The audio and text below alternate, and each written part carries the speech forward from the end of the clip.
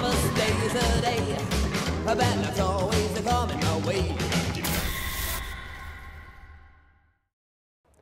And what we're looking at, in about the center of that hillside, is Cielo Drive, where back in 1969, the Manson family murdered actress Sharon Tate and 5 other people, one of them being her unborn son.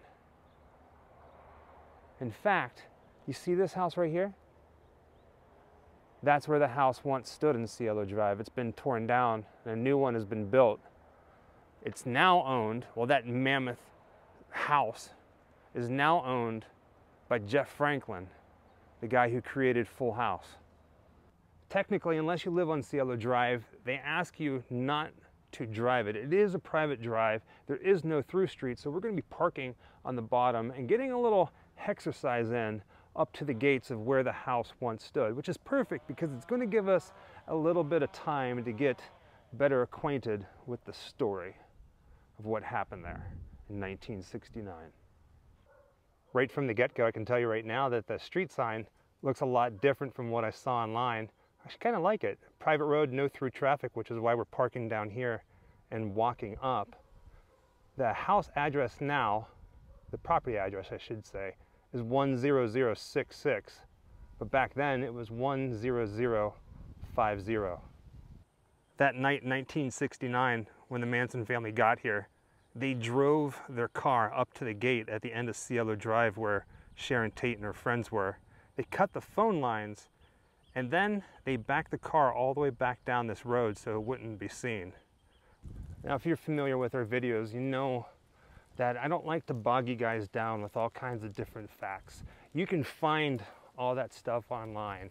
Instead, I'm all about going and experiencing the place and taking you with me. See what it's like now compared to the way it was back then. This road is very peaceful. Now, I'm not going to film my entire walk up this road because it is a bit of a trek. But just imagine that back in 1969, Sharon Tate, Roman Polanski, Sebring, Folger, a whole bunch of famous people driving up this road. If this road could talk. Now, before we get any closer, forget everything you know about this house on Cielo Drive. Any video that you have watched, forget everything you know about it because it's all wrong. Now, 1994, the house that Sharon Tate and her friends died in was completely razed. They turned everything inside out. They dug up all the dirt. They churned all the dirt. This gate, which everybody comes here to, is not even the real gate. It's not even in the original location where the gate used to stand. The gate used to be a little bit further back. But this is it, 10066. On this property, that's the only thing you can really say. On this property is where all the murders happened. Mind-blowing. Now, I want to draw your attention to this telephone pole that's over here. You see it? When Manson's followers got here that night, they climbed this telephone pole and they cut the telephone wires. And then they backed the car all the way back down the driveway. But remember what I said about forget everything that you know about this place? Everybody comes here and says, oh, look, it's that telephone pole. In all actuality, the telephone pole back in 1969 was on the other side of the driveway, right over here. Once they took the car all the way back down, they snuck on the property by climbing this hillside where that fence is to get over there. Crazy. Now, if we look up here, we're not going to go any further, but further back is where the original gate used to be.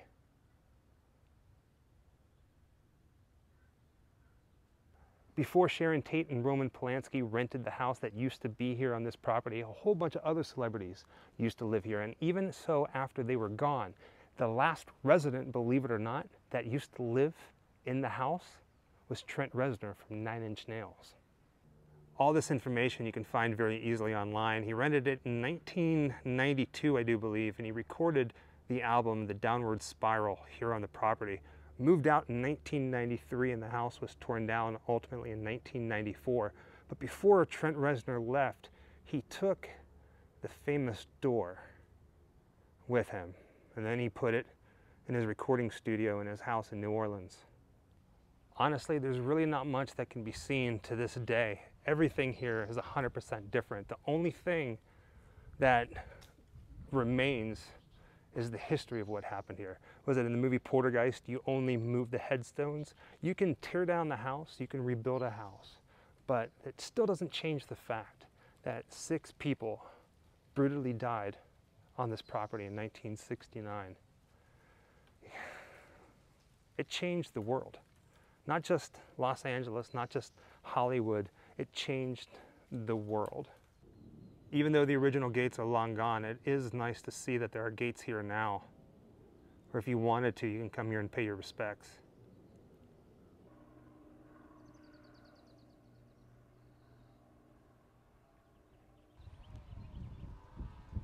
Right now I'm standing on David Oman's back balcony on the top floor.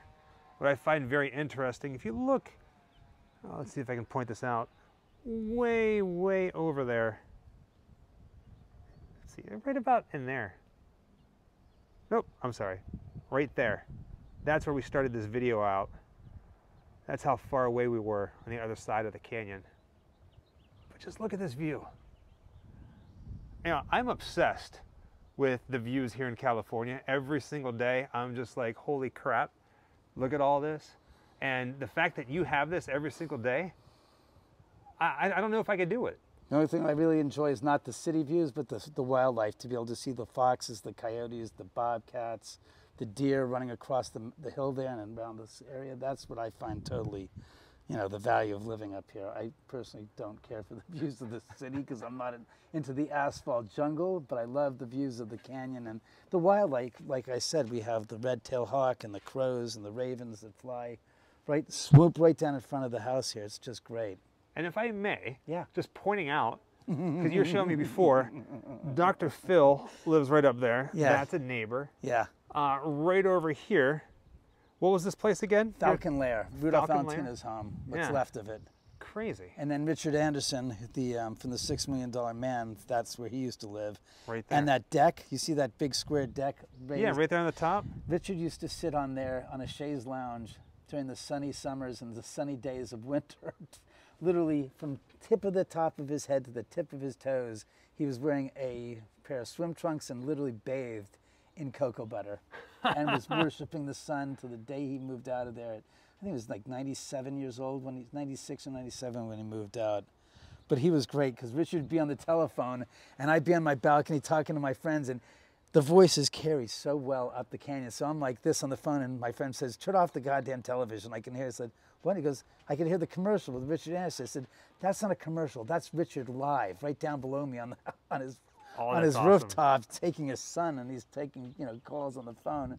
My friend goes, God, he sounds like he's on the TV. I recognize his voice. He was great. And that house down there is Rudolph Valentino's stables and his kennels. Oh, right down there where it looks like they're doing some construction? They just ripped off the roof and they redid the entire roof there, which is almost 100 years old. And I don't know if you guys can see this, but we were just talking right over here on the top of this building. There's cars parked on the roof, which is, you know, kind of strange, but you see this little like white blip? What were you telling us about that? That's a security robot that literally motors around the property searching out for vandals and incursionites, you know, people that have made the incursion onto the property. They don't really like people on there. It's crazy because there used to be lots of times where I'd be out on the balcony in the middle of the night and hear the helicopters flying over with the artificial sun beaming on that property and the cops walking the property looking for people and flashlights going and going, what are you doing? What's going on down there? What's so important? But they went and spent 25 grand and got themselves a security robot on top of the roof. That's. I want a security robot. Yeah, I can't imagine how he'd manage in my house. He'd be one floor only. Can you navigate stairs there, sweetheart? Otherwise, you're stuck to the floor that you're on. That's wild. Yeah. It blows my mind living here. So, much respect.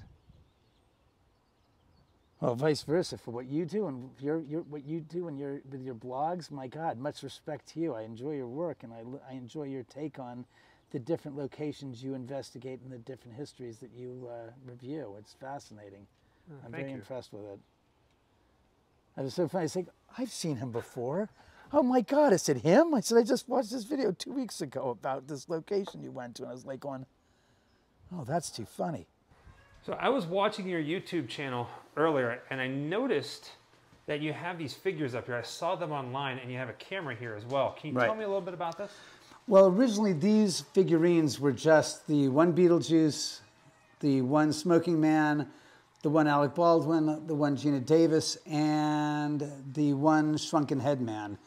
And they were put up about 12 years ago for Halloween. And what happened was I started noticing that each figure would, on their own would be knocked over. And I couldn't understand it.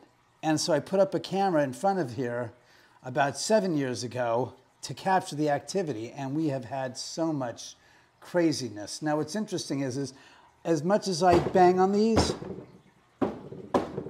nothing happens. They're not getting moved over. This one, which is the lightest, you'd expect to get flopped over quickly and easily. He stays up the longest time before these characters do. Now, how many of these cameras do you have in the house? 25 inside the house and 5 on the outside. So anything that happens here is with the lights on or off, day or night, with audio and infrared video, we capture it always. That is amazing. And what's more interesting is most of the time of late, I'm not even looking, doing an active investigation with anybody here, and a friend will visit and this. The one that never really falls down. And you just saw me knocking and banging away, and there's nothing under here. By the way, I just want to show the audience, there's nothing underneath here that is an actuator that's making these figurines get knocked over or anything, and they're not glued into the ground or anything. And there, we will leave him there. And that generally does not take place. That's not usual. I've had that happen maybe once or twice in about 100 knockovers where I'm here talking to somebody and then it's like, bang, it's like, thank you. Yeah. Appreciate it. You know, you made my point. And that's interesting, of course, because when we came in, these 2 figurines were knocked over. And he was standing up quite a bit, and he's been up for about a week and a half now, untouched. So that's what's so interesting and funny about it. Well, thank you. Thanks, spirits. I guess they really enjoy your presence. They're listening. They enjoy your company, because this has more to do with you, since I'm a constant, and you're the variable in the equation that comes into this situation, and that occurs. That's more having to do with your presence here than anything else. Well, thank you. And it might be somebody that's around you that's deceased that's letting you know that they're here and they're present, and they're saying, hey, how's that to let you know we're here with you? That's amazing. That's very fortuitous and very, very, it's a good omen, pardon my pun. But all right. By the way, this is the Doors hallway. This is all original Doors memorabilia. The photograph signed by the 4 members of the band. Oh, shit, I have to fix this. It's obviously dropped from inside. But these are all posters. That's my bedroom, which is a disaster. But, all right, take in here first. You have to excuse me, I'm doing laundry today. No, you're good. You son of a bitch. All right. So I saw a bunch of different things. Yes. About, so I saw a bunch of videos dealing with this little hallway online this morning whenever I was doing all kinds of different research on you. What's going on? I see you shaking your head. You've got some... I have no idea what's going on. You're asking me. I'll be the first to tell you. I don't lay claim to being an expert in anything, and I don't claim to know what the hell is going on here. I just know it's natural and I can't explain it. But literally last night when when the people were here last night visiting, they took one step up here and she started walking. She goes, "Oh my God, it's getting intense." And I just said, "Really?" And I didn't want to lead on this. I don't want to lead on to you what happened. Right. I want you to feel it for yourself. Secondly, it's right now about 1 in the afternoon. Might be totally different 12 hours from now in the evening when the energy gets a little more amped up. I don't know. So I'm saying, take a walk down this hallway and see what you feel. And I'm not going to say anything because people have accused me. You're telling people of what feeding. You're predisposing their fears. And it's like, all right, fine. I'll say not a goddamn thing. You go through and you say, I'm feeling this. I'm feeling this. It's like, and like I said, once we get through this room, I'll tell you whether what other people have experienced. Yeah, try the end of the hallway, right near that door. And that door leads to the outside of the house. That staircase on the side that I showed you earlier.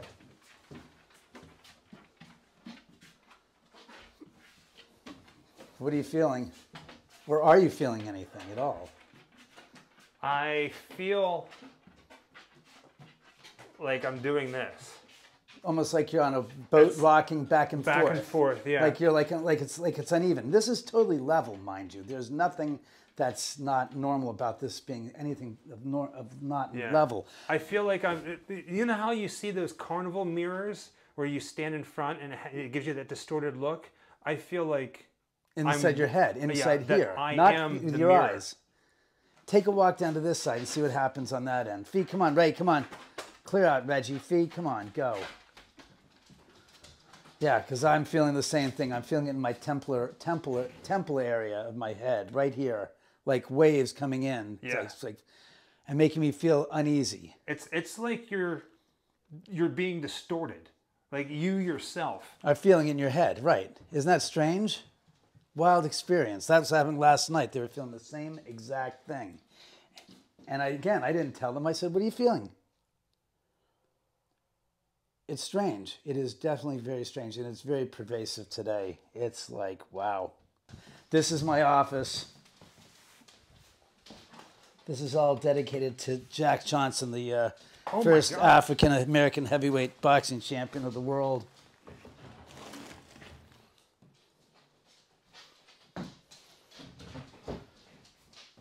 Oh, my head's still ringing from that.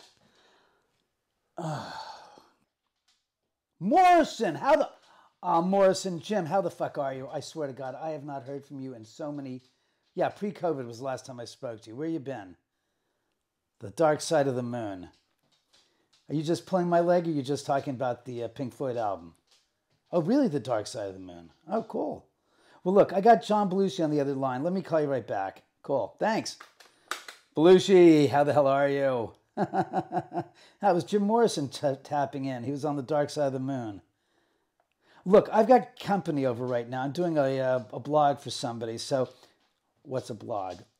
It's like an interview that goes live on an individual's website on a channel. No, not television channel. Look, I don't have time for this right now, John.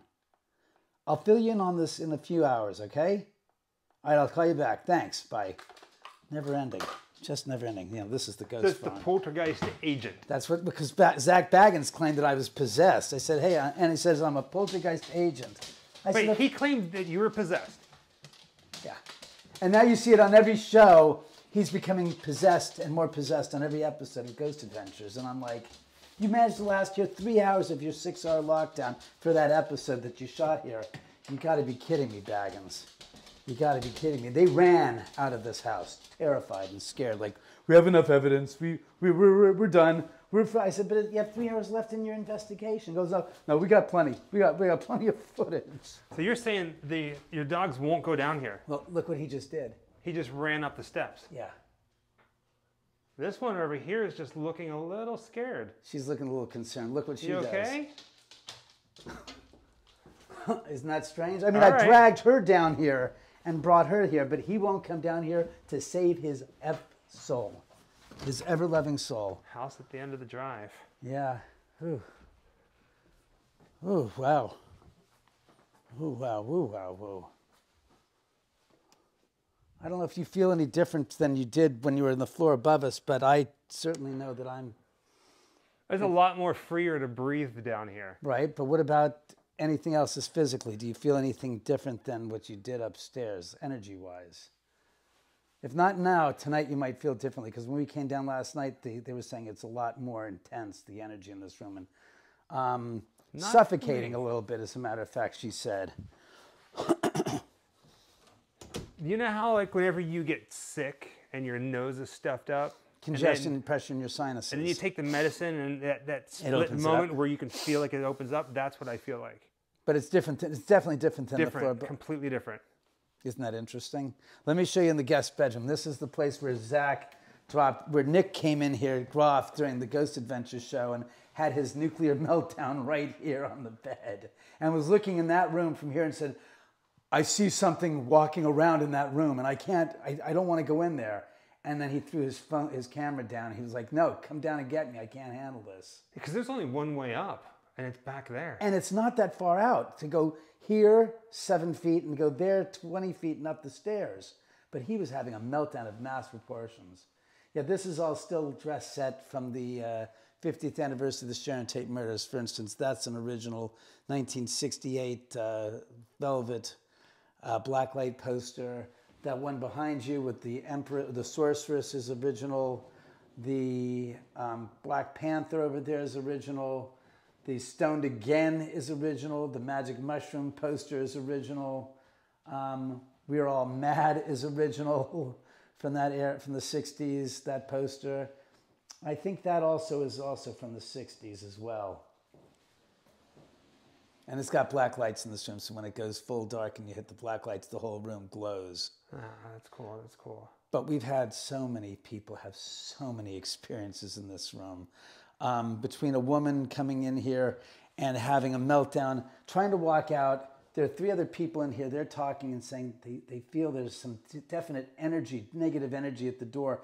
And you see this woman go like this, and then she walks back, and she goes like this. Then she comes back, and she tries to walk out, and she stops, and she goes like this, walks over here, and then is pressed against the mirror and starts screaming at the top of her lungs. The people here are like, what's the matter? I'm standing here. I go, what's the matter? What? I just walked in. I said, are you okay? Are you okay? She goes, ah. And her daughter comes in the room. And I said, later, I said, what happened? She goes, there was a man yelling in my ear. And I said, so what did you do? And she goes, I decided to yell back at him. Oh my. And then in this room where Nick was, again, a friend of mine came by on my birthday party a few years ago, and he stood right here, and he's like going, I can't breathe. He ran into there, and he's like, I said, what happened? He goes, it felt like somebody wrapped a wet towel or wet leather wrap around me, and I was inhaling, and as I was exhaling, it wouldn't allow me to inhale, and I couldn't catch my breath. And these are videos that I have. Well, his I don't have on video, but I have the next incident. Another birthday a few years later, the same girl and her boyfriend or her husband were here, and my friend Tim Rose and his wife were in this room. That they came downstairs from the middle of a party going on, and want to go ghost hunting. They're all 4 on the video camera, sitting here on the bed. They have this keyboard, this little kid's keyboard that was left from the Poltergeist DVD Blu-ray event here, and they're talking, and my friend Tim starts and goes, I ain't afraid of no ghosts, something to that effect. And then the camera on the wall over there, you can hear this man's voice says, hello? What are you doing in my bedroom? No way. And that camera recorded it, her digital recorder recorded it, and then 2 seconds later, the keyboard starts playing on its own, which turns her inside out, and she goes, ah! Screaming so loud, it's like, oh my God, turn the volume down.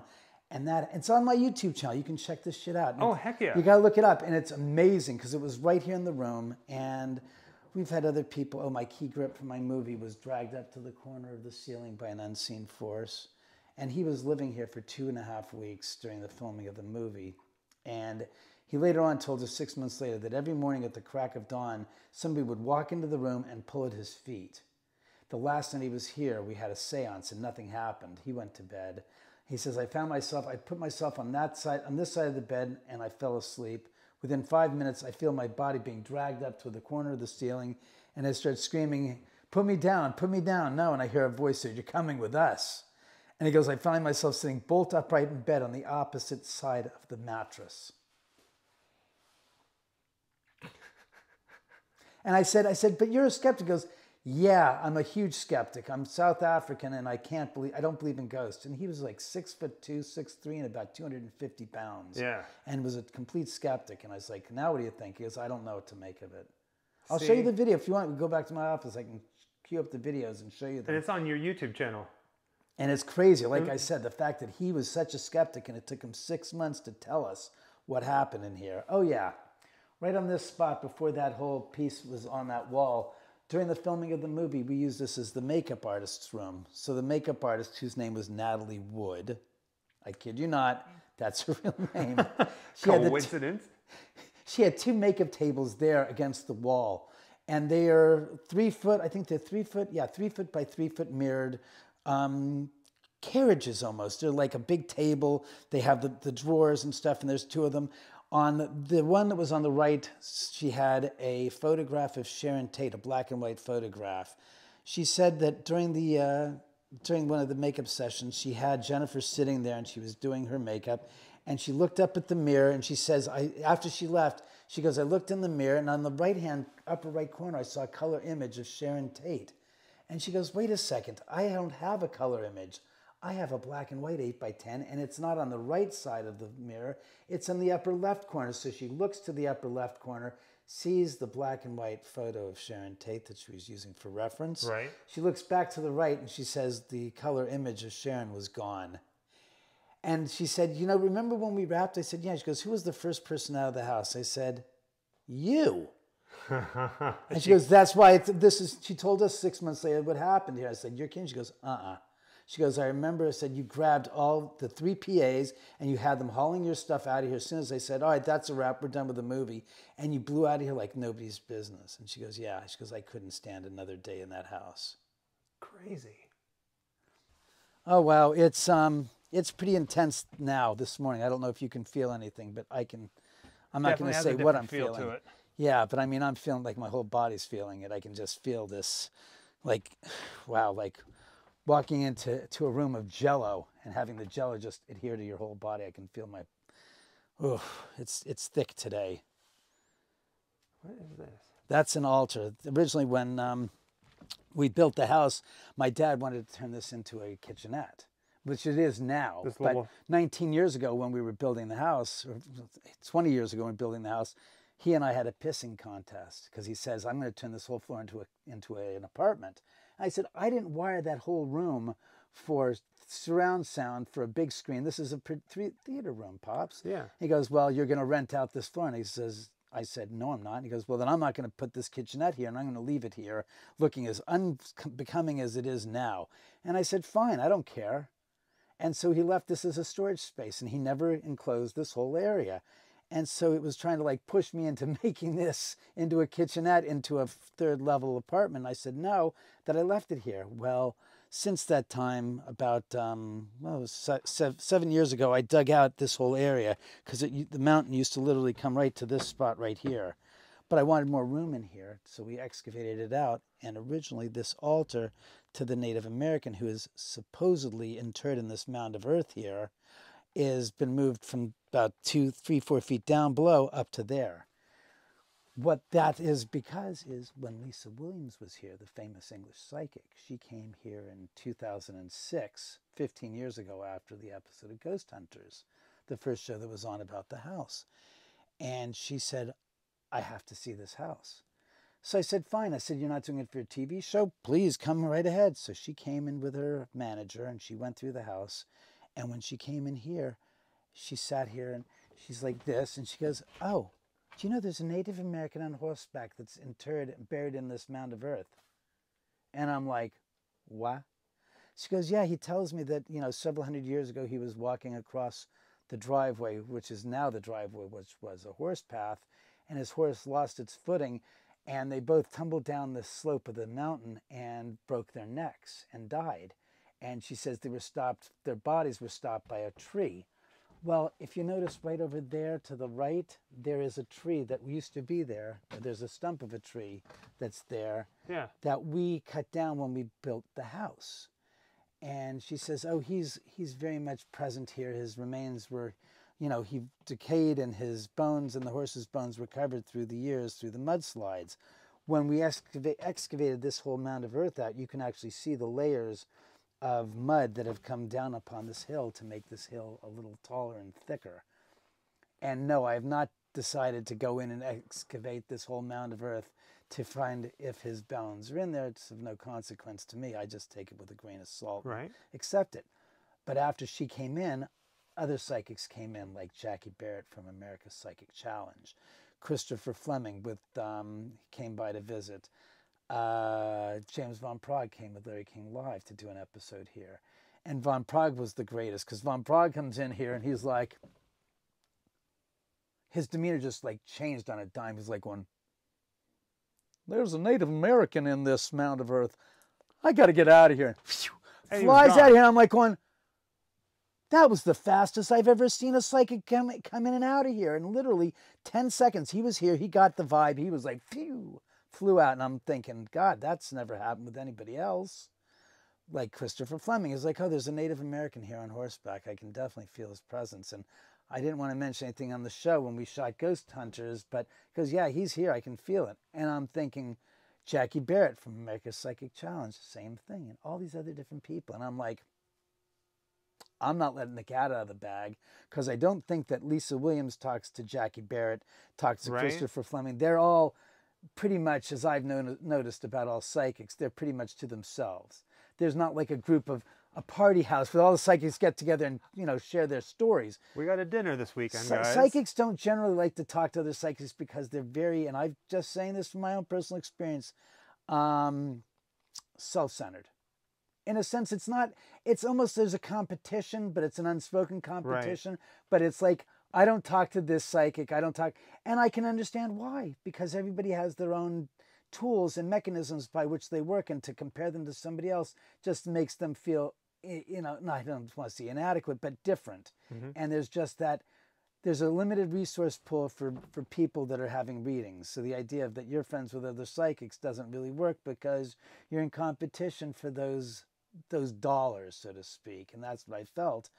But it's kind of interesting. So that I'm having these experiences, and finally when Zach Baggins comes in 2013, I'm like, all right, I'm going to let the cat out of the bag. I'm going to tell him about the Native American and the Lisa Williams story and make it public, which was the worst thing to do, because he turned around and said, your house is built on Native American ceremonial burial ground. That's a no-no. And I said, no, that's not what I said.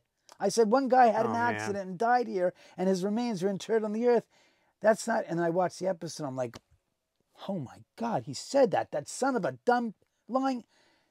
And I said, why would Native Americans have to forcibly find the most inaccessible place to bury their deceased on the slope of a hill some 50 feet down, where you'd have to literally, you know, rappel yourself down and then dig out? It's like, no, they didn't.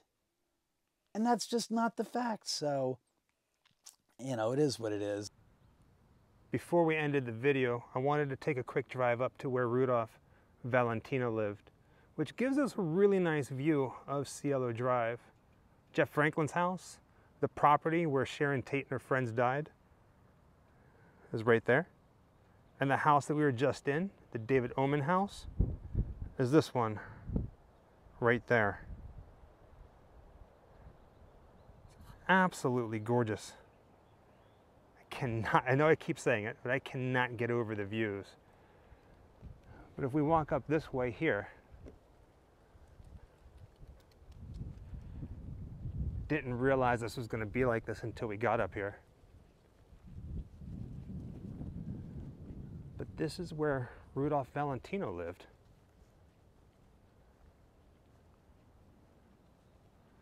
Here's the gates to it. I like how it says Falcon Lair.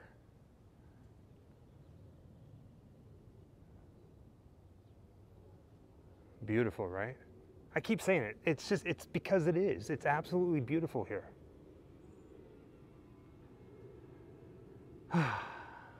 Oh, to dream.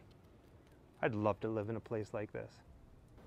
And with that, thank you for joining us on another adventure, this time to Cielo Drive, where Sharon Tate and her friends were brutally murdered in 1969. As always, until next time, happy Halloween. Wherever I come, bad luck just comes my way. Wherever I go, hard luck is there to stay. Good luck never stays a day. Bad luck's always